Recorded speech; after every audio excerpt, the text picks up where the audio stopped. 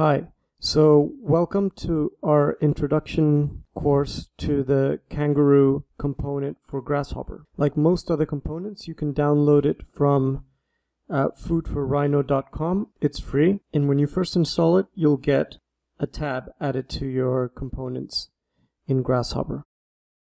Now, this lesson is going to be focused on Kangaroo 2, which is a relatively recent version, and it's actually quite different from 1. And much more straightforward. So I do recommend that if you have Kangaroo 1, you upgrade to Kangaroo 2. So when you install it, you'll get this list of loads of different possible rules for how objects can behave, and this other smaller set of the actual physical engine. Now, Kangaroo is called a physics engine because what it's meant to do is simulate the behavior of elements through time. Now, this means that it'll behave a bit differently from other Grasshopper components. And usually, if you've looked at Kangaroo videos online, it'll look like a set of animations. You'll see objects developing, evolving, moving through time. And that's because adding the element of time allows these different behavioral properties of objects to evolve and eventually arrive at a design solution which works for us. So for this lesson, we're just going to see the very basics of how this works and how we can move 2 points around and we can control the relationships between those 2 points. So like I said, on this side you have the actual solvers or the engine. And on this side, you have basically a toy chest full of different possible rules or behaviors that you can give different objects. And really the scope of this is amazing and insanely cool. You could spend ages learning about each and every one of these. But the ones that we're going to focus on for this course are going to be some very simple ones. It's going to be applying a very simple force to a point. It's going to be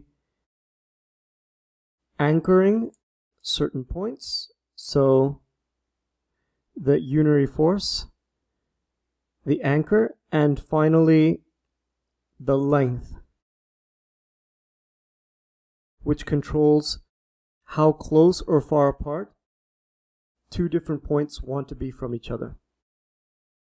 And even though these are some of the most basic functions of these among these different goals, you'll actually be surprised by how much complexity we can get and how the interesting material systems and simulations that we can achieve with just these 3. And especially in an architecture context, this is a really useful set of tools to create vaults or compression structure simulations or tensile structure simulations, which we're going to do in this course. So even though we're just focusing on these 3, we're going to have quite a bit of fun with them. Now, as I said, the way that this works is that these goals give specific behavioral properties to geometry objects, in this case points and lines.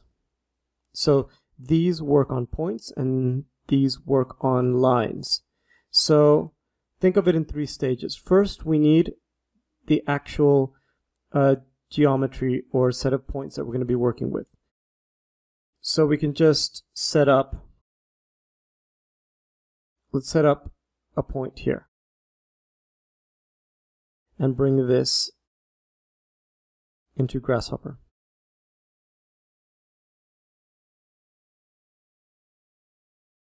So now we have a basic point set up on this side, our different goals set that we're going to be working with on this stage, and finally what we need is the engine that actually puts this together.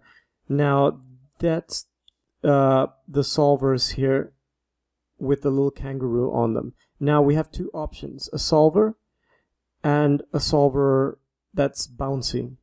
Now these are two different ways of arriving at a solution. The solver is a bit less messy, and the bouncy solver preserves more energy during movement, so it creates effects like oscillations and arrives at a solution. It takes a bit longer, but you can actually see how the physical system is working a bit better. So for this stage, we want to use this bouncy solver because it'll let you see more clearly what's going on. The other one arrives at a solution much faster. So you can see that this takes different inputs. The goal objects are going to come from here. So once you have, say for example, I want to apply a force to a point. This component takes points and outputs force goals for those points. So the way I would do this is I put this point into this input. You can set the direction that the force is applied, and once this comes out, this is what you plug into the goal object's input for the solver. Now, the other thing that you need to get started is plugging something into this reset input. That tells it basically whether to run the animation or to start it all over again. So when you click true, it's going to hold the entire process at the start.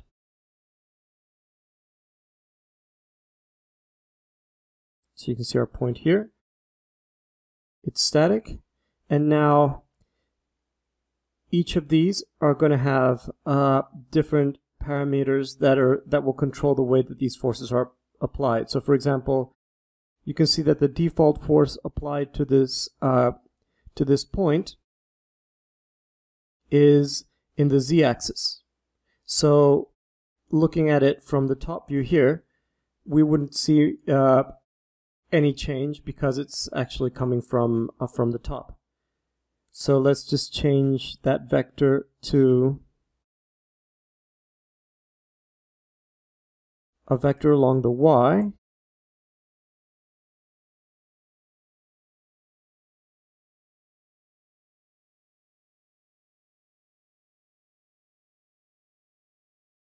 And say that we want it to move downward. So just give it a vector of magnitude -1 on the y. So now that's just one rule applied to one point. And we can maybe hide all of these. And when you click go,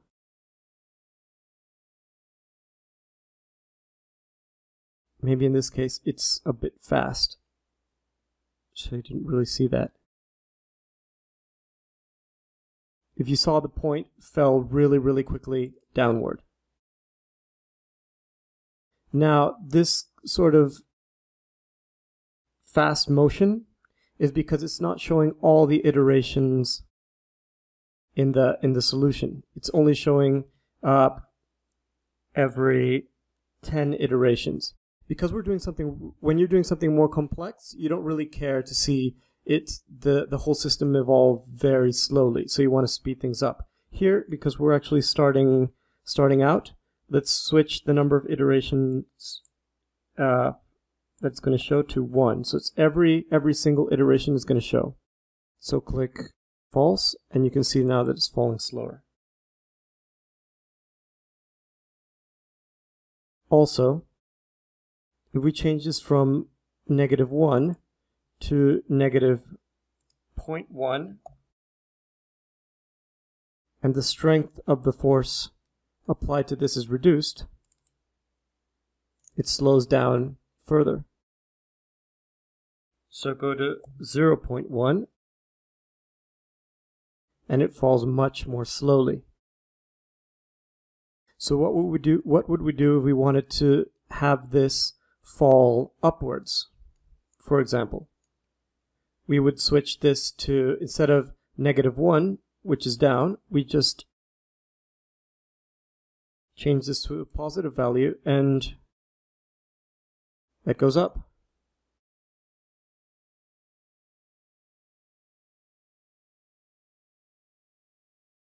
And so that's the very basics. You could, instead of giving it a vector on the y, you could give it a vector on the x, and it would fall to the side, and so on and so forth. Now, before we keep going, I'll just mention that the geometry that's modified through this process is output here. So points are output in this V output, and any other geometry will be found here on this O list. So for example, if I wanted to draw a sphere from this modified point, I would just take this here, and it draws a sphere where the point is. And that sphere uses the geometry that's been modified by the Kangaroo component. So that's one basic force that's applied to one object. So let's try to work with two objects now, 2 points. We're just going to create another input.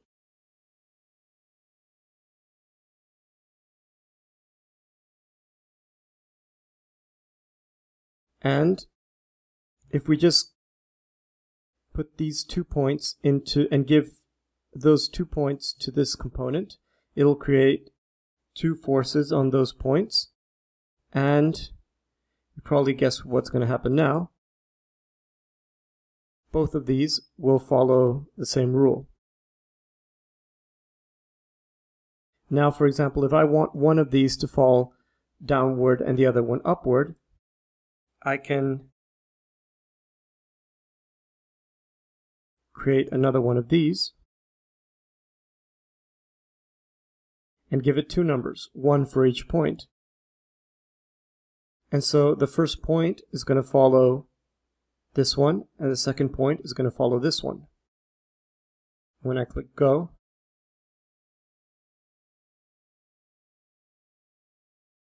the two are behaving differently. So that's sort of how applying forces works. You have a list of objects, which are points in this case, and you have a list of forces, and that's pretty straightforward.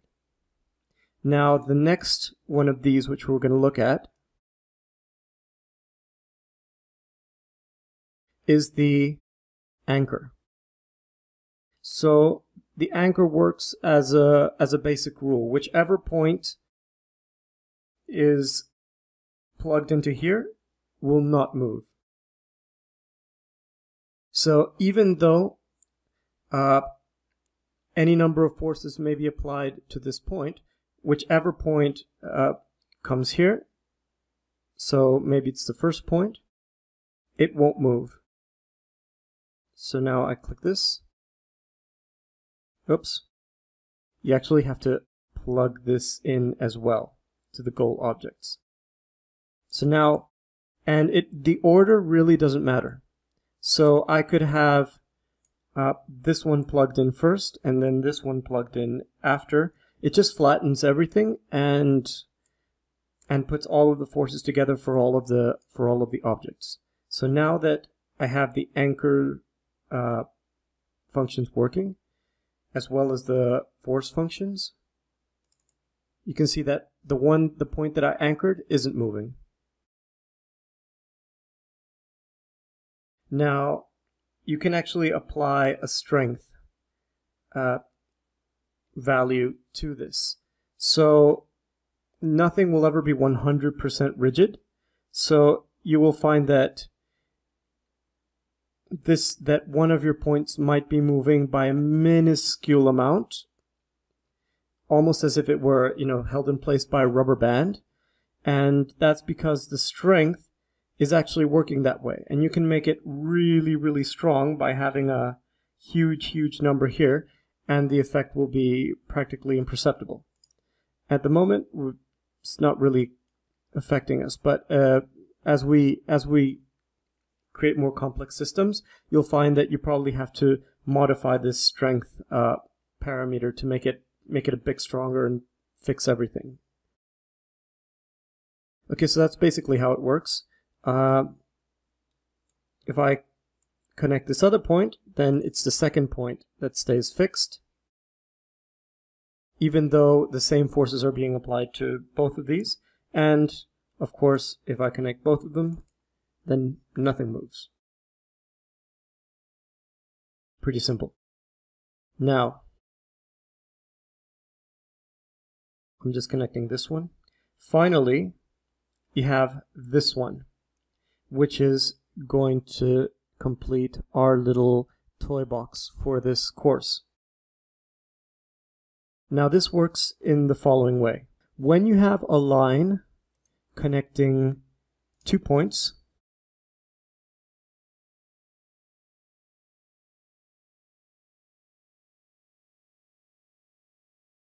that line can be told to want to reach a certain length. So and this doesn't receive points, it takes lines. So there's one line in our system, and I connect it to the input. And what it's asking for is a length. So this line wants to reach a certain length. So let's just try.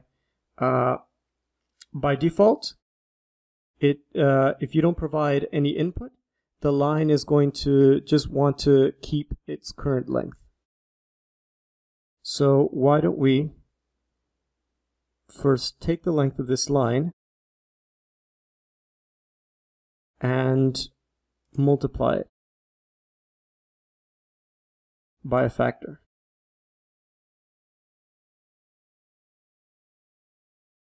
So if it's 1, it'll want to remain its current length.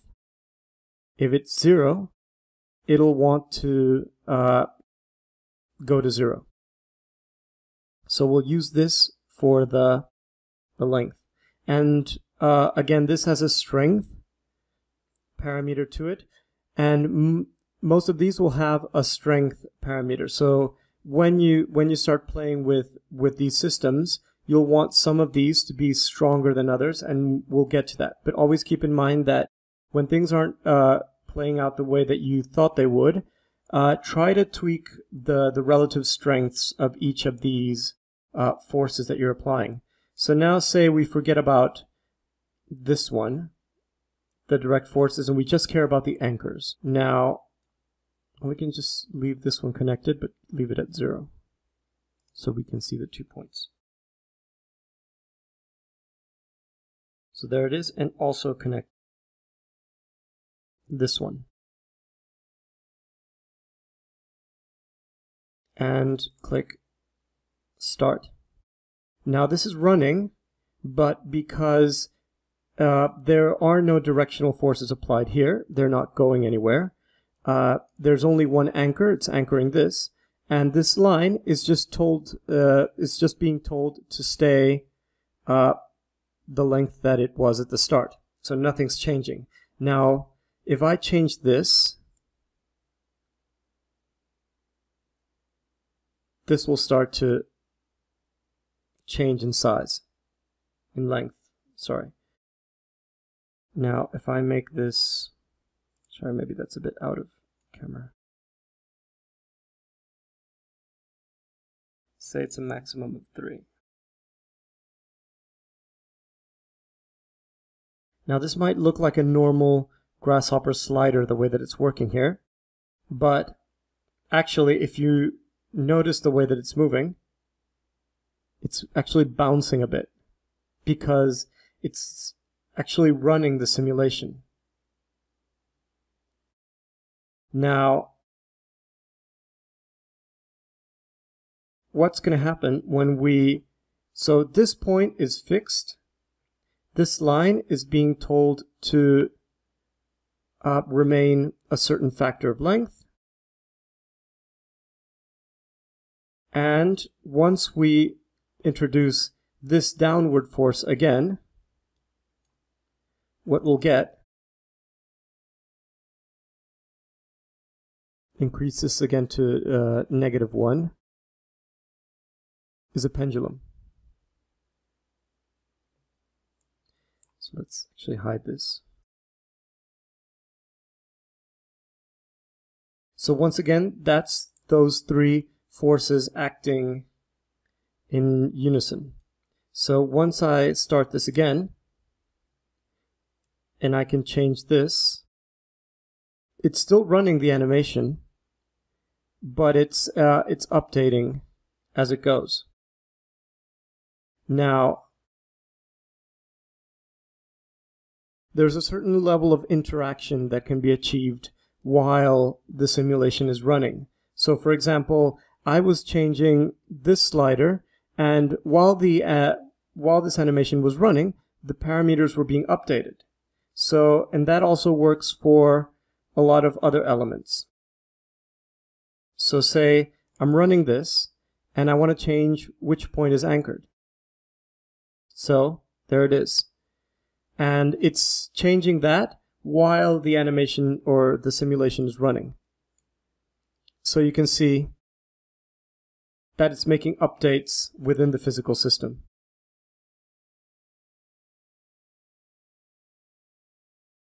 Another very useful component for Kangaroo, going back to the little tab with the different solvers, is the grab. So all you need to do is connect this to the goals, and you probably want to make this really strong.